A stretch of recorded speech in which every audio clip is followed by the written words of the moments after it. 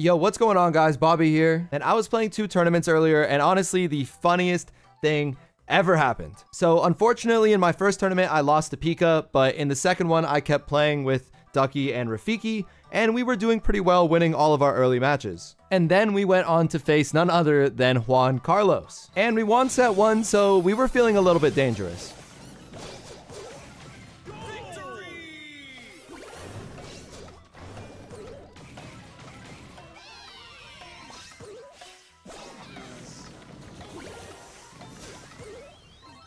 And then we loaded into set number 2, and we saw it was none other than Bridge Too Far. I'm sure everyone clicked on this video because you guys know about it, but for those of you who don't know, unfortunately, Juan Carlos, who is one of the biggest, most popular players in the entire world, had a pretty sad set in the World Finals. You know, that, however, is not something I would have expected to see on a Bridge Too Far.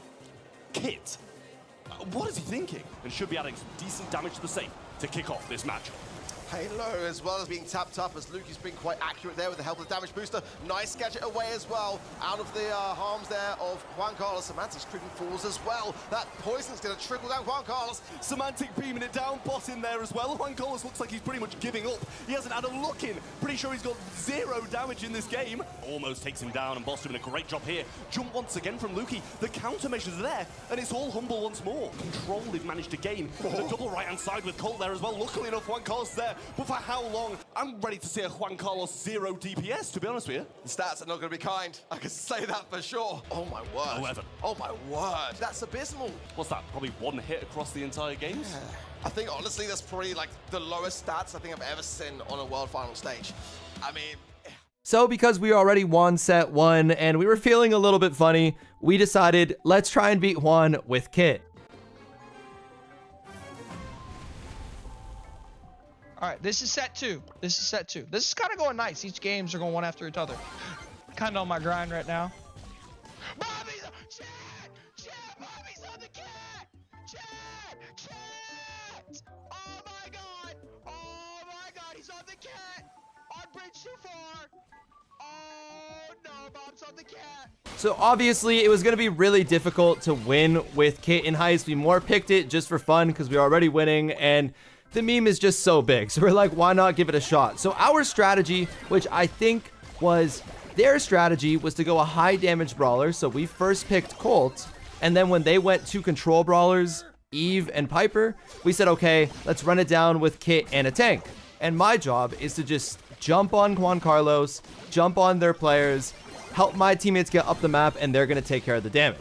So here I'm actually able to jump on Juan to get my first kill, and then I somehow get a double kill. So I'm killing it on the cat, kind of showing Juan what to do, but at the same time, this is a lot easier of a comp to play it into. I just want to say, I know this is a joke, and it's very important that everyone realizes this is a joke.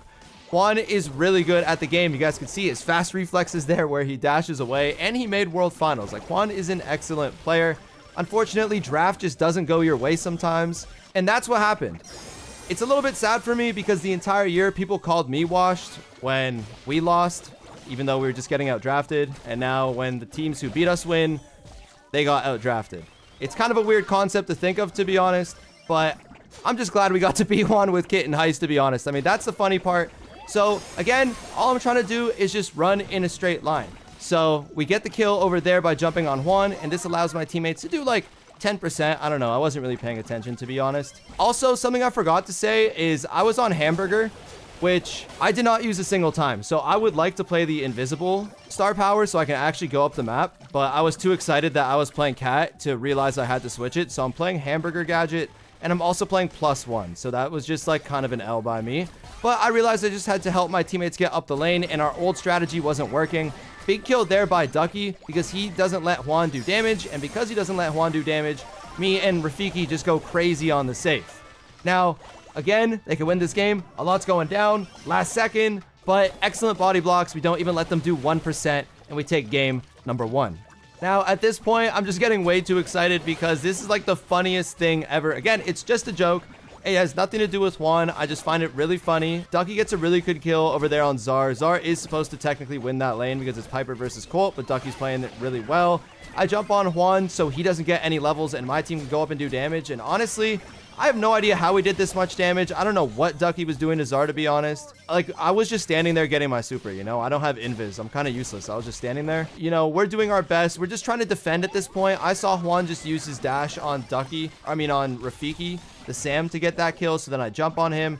We're just trying to move up. Like, we know they're going to do little bits of damage by little bits of damage. But our comp gets a lot of damage at once. So we just, you know, kind of have to get on safe one time. Now here, I was thinking about jumping on Ducky because, you know, maybe I can help him out. He's standing still. I don't know if he's lagging. I don't know if he wants me to jump on him. Zar just, like, randomly curves me out of nowhere. Zar plays Claw, which is, like, very sweaty for Brawl Stars. Is where you play with 3 fingers.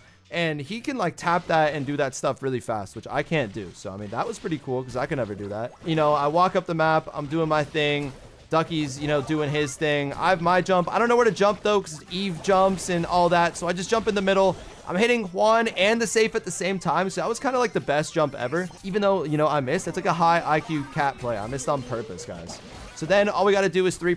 Rafiki barely misses. And now I'm like, oh my God, Rafiki's throwing. Because, like, Rafiki always throws, chat. I don't know why I said chat. I'm used to recording, talking to my Twitch chat when talking about Rafiki. But anyways, we walk up the map. I die because I'm useless. And then Rafiki finishes the safe. And we beat Juan Carlos with Kit on Heist. Now, if you want to know how the rest of the tournament went, we faced second best Tacos and Zulan in the finals, who are 3 really good players. And we were able to win set 1, but then we went on to lose set 2 and 3. Ducky, I know you're watching. You can't draft. And Rafiki, you're supposed to be a Sam main. So how did we lose this set? But we went on to set number 4, and I was able to get a Frank game in. You know, I just played Frank for the last 2 weeks, literally, and I haven't played any other brawlers before this tournament today. So I was a little bit washed, to be honest. I thought I was kind of going to get clapped. But I finally got my first Frank game of the day.